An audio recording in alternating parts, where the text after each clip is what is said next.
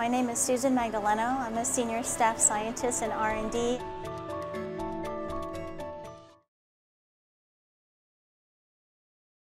There's two really main pain points. One was the efficiency of design. We had some basic rules around how to get an siRNA that gave pretty good efficiency, but it was really dependent on the gene target of interest. And sometimes you had to use very high concentration levels to get that level of knockdown that you wanted for cell biology applications.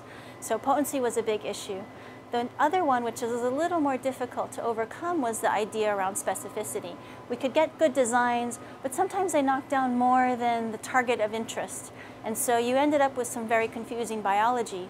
Were you knocking down just the RNA you were interested in, or were there off-target effects? The main benefits of Silencer Select technology are twofold. One is the ability to use it at very low concentration. So part of the development also included using a new algorithm called the support vector machine algorithm. It's a machine learning that allows you to classify two things either in good or bad. So you're not really aligning things along a linear range. You're classifying things as good or bad, and depending upon where you put that threshold, you can classify things as you like. So we decided to only look for siRNAs that gave 90% knockdown or better. So the support vector machine really allowed us to differentiate super high potency siRNAs and then everything else.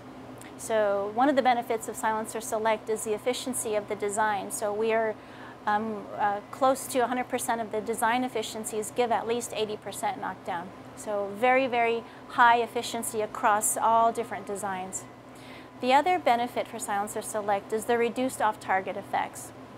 We've got chemical modifications onto the siRNAs that drive the uptake of the correct strand of the siRNA. It really enforces the utilization of the guide strand and eliminates any application on the passenger strand within risk.